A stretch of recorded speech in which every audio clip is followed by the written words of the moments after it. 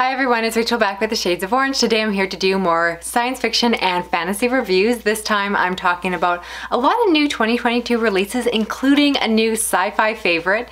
So if you, like me, are always searching for that next amazing read, I have one for you here, something really unique and also dark. So if that sounds good, let's get started.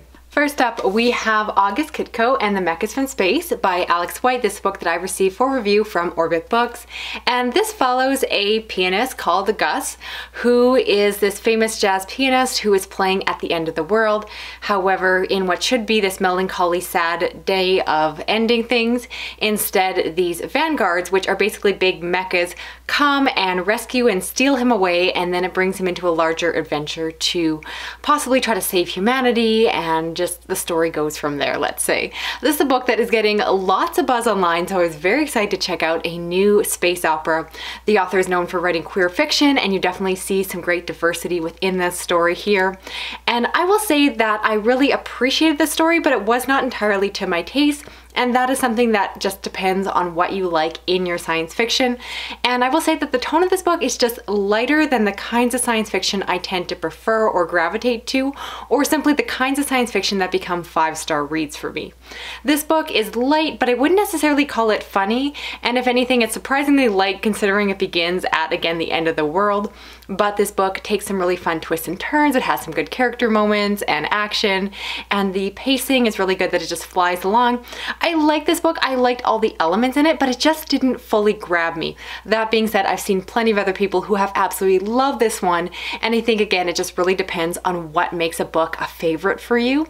So if you're interested in that type of story, I think this one is very accessible, even for those of you that don't read a lot of science fiction, because while it is set in a far-flung future, it feels very accessible, very down to earth. It's very character focused, and so really you could almost forget that's taking place in the future and just feels like it could take place today in a lot of ways. All that being said, if you want a book that is fun, a little bit glittery, and just a fun mecha adventure, this is one that you may want to check out for yourself. Then we have Ymir by Larson. This is another book that I received for review from Orbit Books.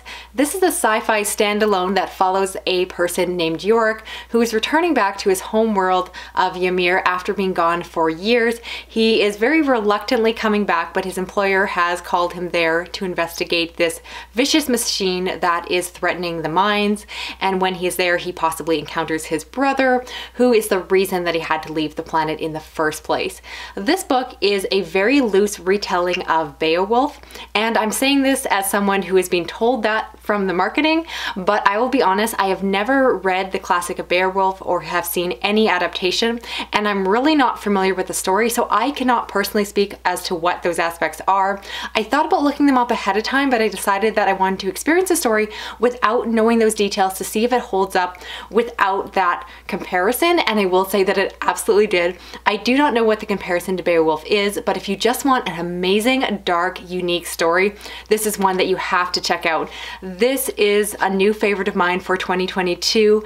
This book is just so different. So first off, I want to say that you learn very quickly that Yorick is not human, and this is a wonderful surprise because I'm so used to, even in future stories that involve aliens, the protagonist, the main character, the perspective that we follow is always a human. And so I like that Yorick is just very different. He has mandibles, he has different parts, he is just very other and very foreign, and just like him, his planet is very different as well. So it has a different climate, we have very different technology, and it's not just human technology that has been advanced a little bit, as I so often see in a lot of like near future stories. Instead, this one feels far-flung out in a future or another galaxy or somewhere far away, and it just feels so different. I love the world building. It was rich and well developed. Again, this is only a standalone and it's not actually incredibly long, but the amount of world building that is packed into the story is incredible. I really like this one, and as I mentioned, in terms of tone, unlike the last book I talked about, this one is a bit dark and gritty and grim, and I love that feel. It's just my type of story. It's a kind of story that I really connect with, and it was foreboding, and I just didn't know what was going to happen, and I was just completely hooked into the story from the first chapter all the way to the end, which is a great feeling, especially lately. Honestly, I've been a little bit slumpy with my reading, but this one completely delivered. I do want to mention that I've read this author previously before, as many of you have, and I will say that while his previous book read a little bit young to me, this one is 100% adult. It does not feel like a YA crossover in any way, and so if you like your books to be very adult, mature, and have the depth that you look for in your adult fiction, you will definitely get this one here. And if you can't tell, really enjoyed this one, really recommend it, and hope that more people pick this one out, because in my opinion it's a bit of a sleeper hit and I don't think it'll stay that way for long. Highly recommend this one to you all. Then we have January 15th by Rachel Swirsky, and this is a Tor.com novella, and this story is set in a future where there is the inclusion of a basic income for all residents of this nation, regardless of their previous or other income sources. And so it's based off a very interesting political idea and concept that is often talked about today. The idea that society just in general will largely improve if everyone is just given this base minimum income. And so within the story, we are set in a world where everyone receives this income on January 15th, hence the title. And so within this little novella, we follow several different perspectives. And basically this book serves as a thought experiment to explore what would happen if this concept was actually put into practice. So we follow a young mother who has escaped her abusive spouse and is off with their children. We follow a journalist who was previously investigating this concept and is now living and experiencing it themselves. And then we also follow a rich teenager who is someone who really doesn't need the money and so uses the chance to just waste the money as extravagantly as possible. I have been interested in picking this one up because I have several friends that really are interested in the concept of bringing in a universal basic income, and so I really wanted to see how the theory would be set out in practice. And I will say that while I like the fact that this book is meant to be a thought experiment, I don't really feel like it delivered any of the conclusions that I would have liked to see. We follow characters, but it's on such a micro, intimate level that I really didn't get to see the larger economic implications, and this book was just almost too narrow in scope to actually draw any conclusions after reading this. So I like the concept, didn't really like the execution. I just don't think that it really lived up to the potential of what this story could have been. Now switching over to backlist science fiction, I also want to talk about Chocky by John Wyndham, and this is a very short novel slash novella that follows a family where one of the young children has an imaginary friend. This friend just seems a little bit different and the family doesn't really know what to think of them. Basically, the child starts asking questions on behalf of their imaginary friend that just don't really make sense for a child to be asking. They're kind of above their level of education, and so the questions are very philosophical, and they start to wonder if there's more going on. They kind of seek out help to find out what is happening, and of course the story goes from there. I will admit I was really first intrigued by the story because it sounded like a really interesting take on a horror trope that I really love to see. I love imaginary friends, but I normally see that concept explored in horror novels. So the fact that John Wyndham, an author known for writing science fiction, was taking this on made me really curious. I will say I think it's worth knowing going into that yes, there is a sci-fi or speculative element to the story. If you're expecting this story to get weird and creepy, it gets a little bit weird perhaps, but not creepy. But that being said, I really enjoyed where the story went. I think that it's easy to get spoiled online. I kind of figured out what was happening, but regardless, it was just enjoyable to get to an ending and to see where the story went. So I will say that the story is not incredibly hard to predict, but it's a really good, smart narrative that has some really good reflection on humanity and other things that I don't want to spoil. And I really enjoyed it. And I will say that this book feels a little bit underhyped. I've of course read John Wyndham before, but I've never heard of this one. And so I'm really glad I got a chance to check it out. And I would definitely recommend it to anyone who enjoys more classic science fiction. It is smart, easy to fly through, and a nice quick read. Then I read Roadmarks by Roger Zelazny, and this is a really unique backlist title that I haven't heard too much about. The basic concept on a really simplified level is that we follow a group of people that are traveling along this road, but this road is just a bit more almost philosophical or transcendent because it basically allows him to travel through time, but I don't mean that in a really literal way. This book was really, really cool, but I will be fully honest that when I was reading it, I thought that the book was really, really smart, but it felt too smart for me. I do want to reread this book because I'll be honest, I don't really feel like I got it. And again, it was almost so cerebral that I felt like I was reading the book too literally. And so if you have read this book, I would love to hear your thoughts down below, what you think about it, because I feel like it's a really smart book, but it felt like it was too smart for me. Please let me know if anyone else has ever had that experience reading a book. I feel like these are the kind of science fiction books that tend to turn people off from the genre because they feel a little bit intimidated by them.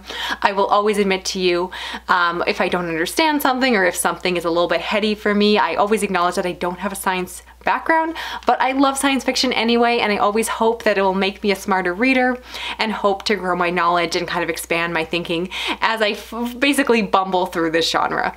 Now, switching over to fantasy, I want to talk about In the Shadow of Lightning by McClellan. This is the first book in a new fantasy series by this well-known author. This is my first time reading by him. This is a book that I received for review from Tor Books, and basically it follows a man who has been exiled from his home. However, when his mother is mysteriously killed or murdered, he goes back to investigate what happened and take his place in his society. I will say that the concept or setup to this book is not one that I've never read before, but regardless of a previous video where I talked about my complaints with books not feeling fresh, this was not a complaint I had with this one. Despite being a book, or a story rather, that I was familiar with, this book was still very interesting to read. I will say that the prose I thought were really strong. I liked the characters. It was a story that, again, I've seen the pieces of the story played out in various ways, but I was still interested to see how this particular story was going to play out.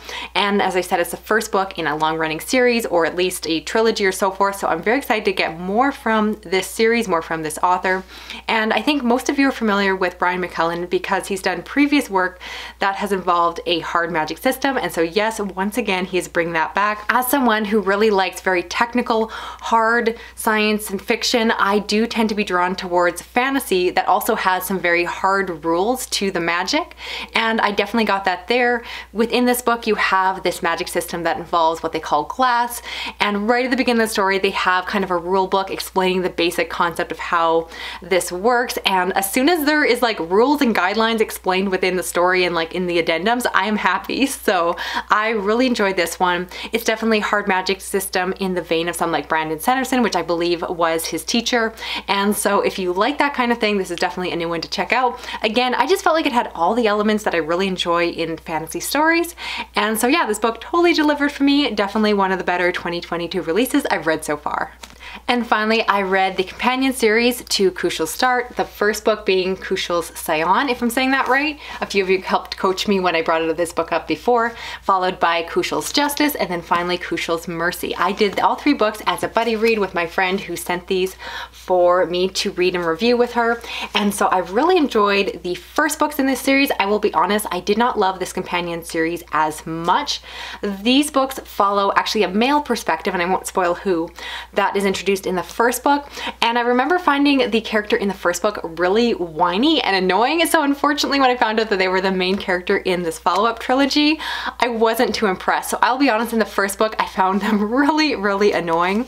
My enjoyment of the book once again picked up in book 2, just like with the first trilogy in Kushiel's Justice, and I think it was the fact that I kind of accepted that the main character was annoying, and I made a choice to decide that I wasn't actually supposed to like them, and once I started thinking of them as an unlikable character, and the fact that perhaps I wasn't actually supposed to love them and instead just enjoy them making terrible mistakes and doing all sorts of annoying things, I kind of started to enjoy the story. There were some choices in this book that devastated me, and I was still lingering onto that. The last book, I'll be honest, was really slow paced, really passive, and just felt like one long conclusion to what happened in book 2. So I didn't really love this one, but I am still glad that I got to check out this series. I do still intend to check out the final companion trilogy that is available, so I'll be reading that soon. But yeah, if you are intrigued in this world, I definitely recommend going back to the first trilogy, Kushiel's Start, and whether or not you pick up the later one just depends on your enjoyment of the world and just want to spend more time with the characters, so you decide. So that's it for this video here. I'd love to hear of the books I talked about. Which ones are you planning on checking out? The correct answer is that you are planning on reading Ymir because I think it's fantastic, and I suspect a lot of you will enjoy it as well, especially for those of you that said in my last SFF wrap-up that you also are looking for books that are fresh and different and unique. That book delivers there. Otherwise, if you're new to my channel, please consider subscribing. I do read a lot of sci-fi, fantasy, adult horror, thrillers, and true crime. And if you want to help me out more, you can give me a thumbs up, you can share this around online, you can drop an emoji, even if it's just a little alien or a spaceship. And if you want to hit that little notification bell, you'll never miss a video from me. Thanks so much for watching. I'll talk to you again soon. Okay, bye-bye.